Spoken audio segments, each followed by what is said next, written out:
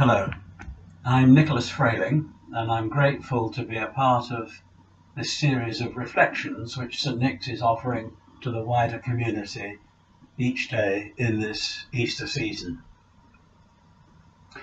One of the many highlights of my years as rector of this church was the first visit of the liner Queen Elizabeth II and the dedication of the Cunard War Memorials. Not to be outdone, the present rector was able to welcome all three Cunard queens to the Mersey, and I can tell you I was very envious. The apartment in which I now live overlooks the Solent and the Isle of Wight. On the horizon is an anchorage for several ships, among them magnificent cruise liners. It's the same story at other anchorages and ports all along the south coast. The vessels are lying motionless as their owners contemplate a very uncertain future. It's a sad sight. One of the most tragic aspects of the COVID-19 pandemic is that it robs families of the opportunity to say a last goodbye to those they love.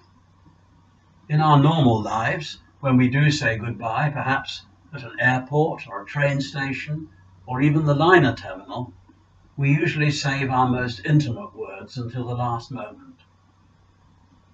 So it was with Jesus.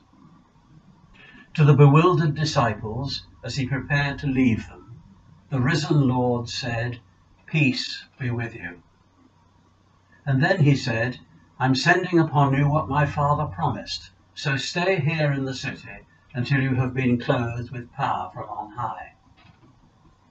His last words were words of encouragement, strength and new purpose, with the promise of the Holy Spirit to guide and inspire his followers. There are many lessons to be learned from these strange and alarming days. For me, the most important is that the coronavirus can either be an end or a new beginning. This can be a time to reflect and learn from our mistakes, to reconsider our attitudes, our prejudices, to care for one another, to protect one another, and to be a benefit beyond our usual circle. If we have the precious gift of faith, we too can wait to be clothed with power from on high as we celebrate the coming of the Spirit at Pentecost on Sunday. And if we do not have that gift, well, Jesus' parting gift of peace surely has meaning for everybody. Well, those ships are still lying out there, inactive, waiting.